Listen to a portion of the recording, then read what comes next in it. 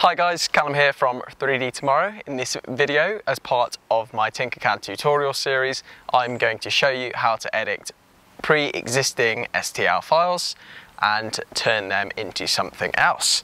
In this video, I make this, which is an Alexa style holder in the form of the Thinker. Let's go. The other day, my friend came across this post on my Instagram and asked if I could create one for his Alexa. Happily, I obliged, and I'm going to show you how I did this in this video. The original design is from the Omniscient on My Mini Factory, and it was created using the Thinker scan, which is also from My Mini Factory, and I will post a link to this in the description. So I made these edits using TinkerCAD so that I can add this video to my TinkerCAD tutorials. As I've said before, it's a really easy to use free online software and is really powerful in this sense for editing pre-existing STL and OBJ files. Since I'm going to turn this into an Alexa holder rather than a Google Chrome holder, there's no point reinventing the wheel, and so I went to Thingiverse and found myself a suitable holder. I was ideally looking for one as close to the Google Chrome holder as possible. However, I did struggle to find anything that really matched it, and so in the end opted for this one and accepted that I'd have to make a few edits to this file as well. Once the file had downloaded, I went ahead and imported it into TinkerCAD as well, so that I could start editing it to make it work with the Thinker in the same way that the Google Chrome holder did. So I had two issues with this design, which I wanted to adjust so that it would work as best as possible with the Thinker. The first being that the outside rim was much larger than it needed to be, so I needed to create a suitable hole that I could group with the holder to reduce this outside edge. I also needed to fill in some of the little cutouts that had been added to the holder to account for screws and the wire, as that's not relevant to this design when it's joined with the Thinker.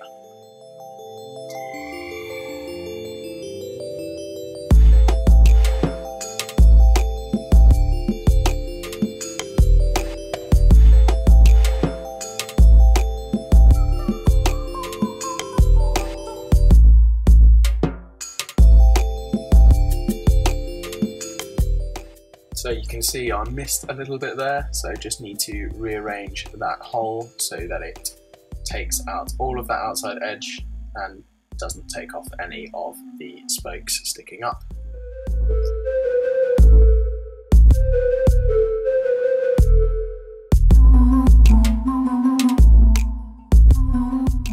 And then I used a tube to fill in the screw and cable holes that are not needed in this design.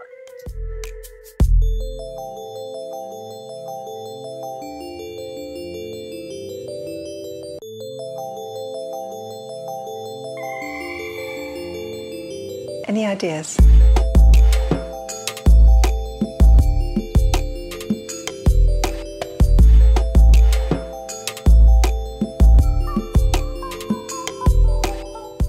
So once I'd adjusted the Alexa holder and that was looking good, I went ahead and checked the sizes of the Google Chrome holder to ensure that I made this Thinker the same size. I could then go about assembling the Alexa holder into the Thinker and removing the head.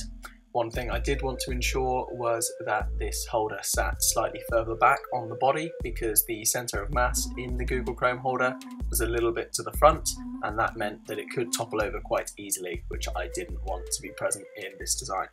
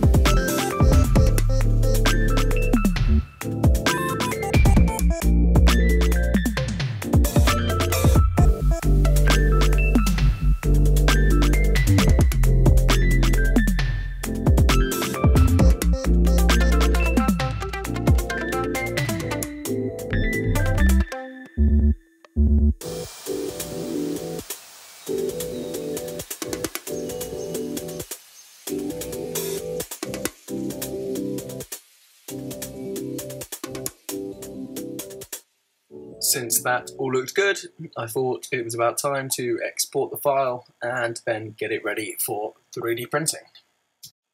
However, when I opened up the file in the slicer, I realised that at some point it had actually got flipped the wrong way. As you can see, it's the opposite orientation to the Google Chrome Thinker.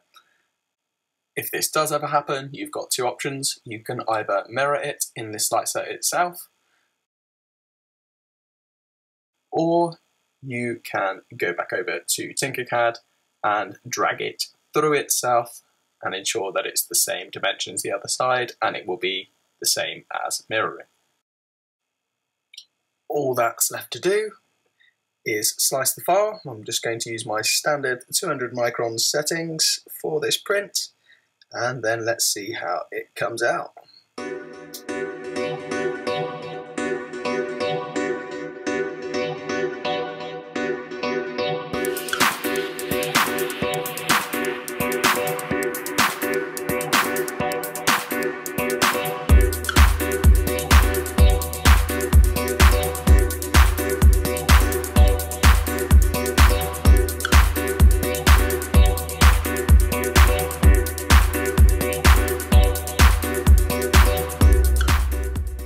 So I hope you enjoyed that video. I've shown you how to make this in TinkerCAD using an existing STL file, two existing STL files actually, combining them together and using some of TinkerCAD's features to make it all work.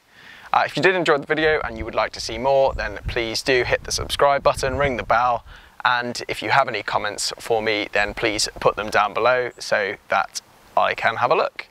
See you next time.